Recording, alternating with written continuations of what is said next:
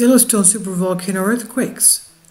When quake swarms hit the park, and what that means, by Vicky Oliphant of Express UK, having to do what Yellowstone Volcano Observatory USGS explained.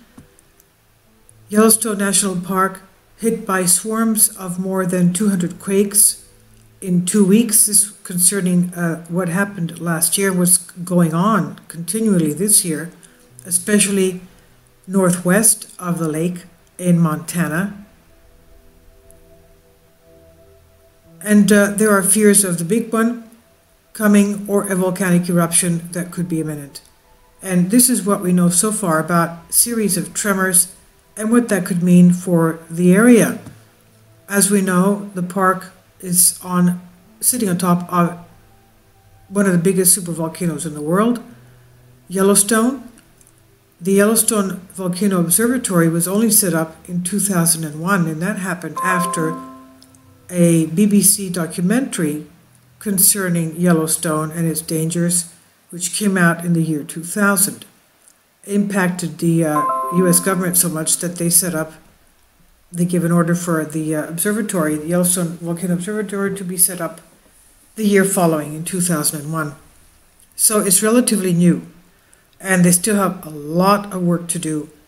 For example, the hydrothermal system there has over 10,000 springs, geysers, fumaroles, mud pots, etc. And one has recently been found southwest of the lake. They'll be going out this month. They'll be starting their field trips. So whoever is visiting there, going there for vacation or weekend, don't be surprised to see the geologists doing their work on their field trips. Now, they will be going to the new thermal area that has been discovered, and they'll be coming back with news concerning that as soon as they can. Now, tremors began to hit the national park last year, February 8, and they've basically been continuing. It ramped up last year, February 15, when seismic activity magnitudes increased markedly, and the largest earthquake in the swarm was a 2.9. But you have to realize that since then we've had the 5 magnitude that has been downgraded to 4.4, and we have not heard anything about that since. They have not touched that with a 10-foot pole. They have not mentioned that. They have not referred to that in their Caldera Chronicles whatsoever. And that to me is very surprising.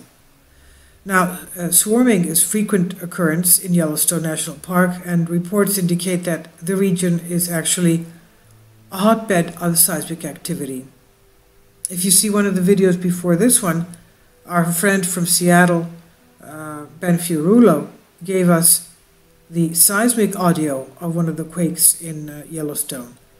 And it's always, it seems to be always rumbling. It's never quiet. The geologists claim that that's normal. But there's also been deformation in the caldera and a rise in the Norris Geyser Basin, where we have the Steamboat Geyser that has been the biggest, it's the biggest geyser in the world.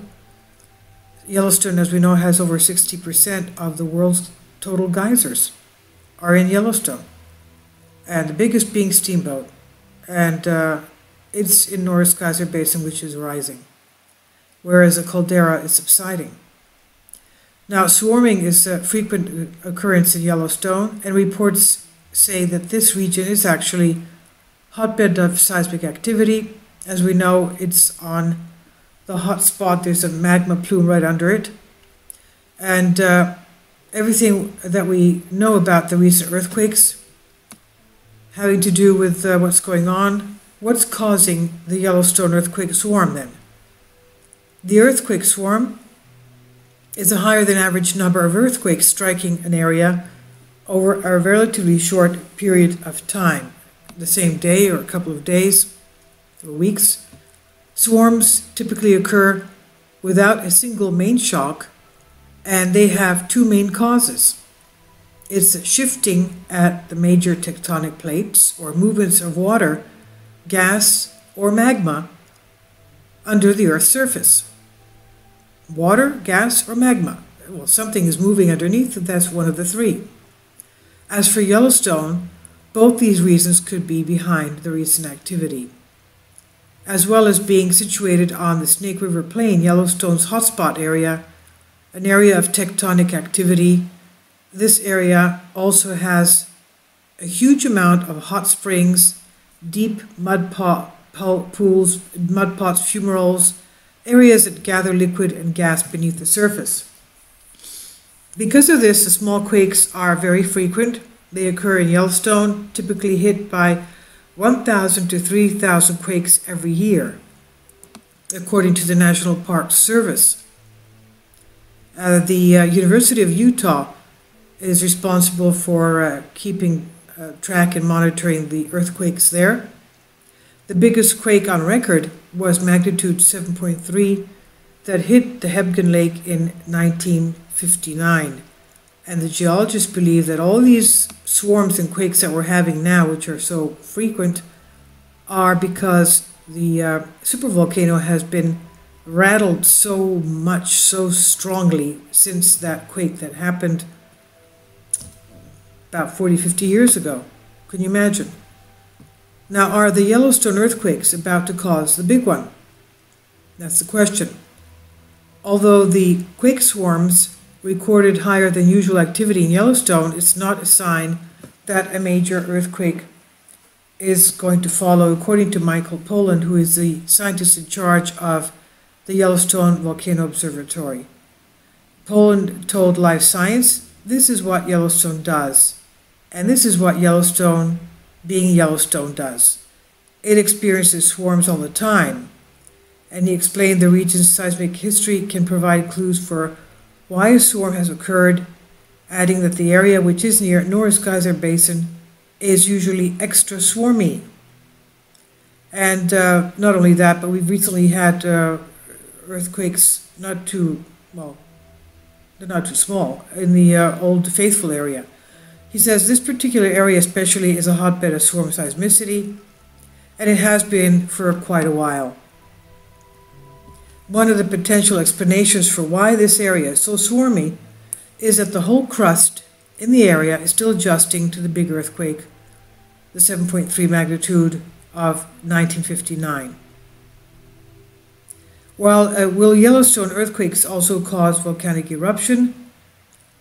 He says that the past swarms that we had account for 50% of the seismic activity in the area, and so far no volcanic activity has occurred from any of these past events.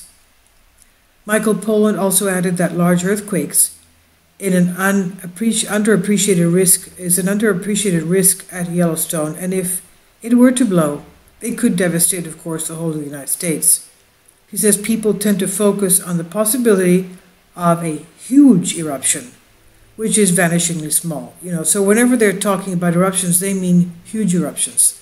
Whereas, you could have a major earthquake, which is not good, because a supervolcano is nothing like a regular volcano. Supervolcano has a huge caldera and a huge magma chamber with a huge roof on top, and an earthquake of a 7 magnitude is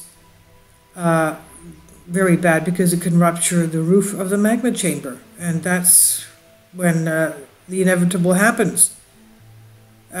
He says people tend to focus on the possibility of a huge eruption, which is vanishingly small, and he goes on to explain that a magnitude 7 earthquake could happen comparatively more often, he said, and he adds, when they do happen, they're going to shake the region pretty severely, so people should be prepared for that.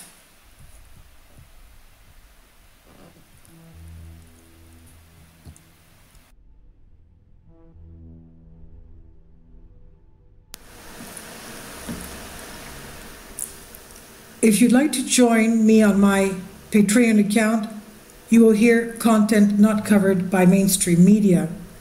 These riveting stories will be based on my research, and I will state my opinions and give my personal insight on diverse and controversial subjects and world events not covered by mainstream media, and not supported by YouTube guidelines. So whatever I have on my Patreon, most of those will not be on my YouTube channel. Please consider becoming a member today. More of the most significant and important videos will be on my Patreon channel. Your support helps me to continue my research and keeps this YouTube channel alive. And we depend on your support, your generous charity, because we help economically challenged families here in Athens, Greece, in Kapota, and we also help the young generation with university tuition and the community around our church. Thank you.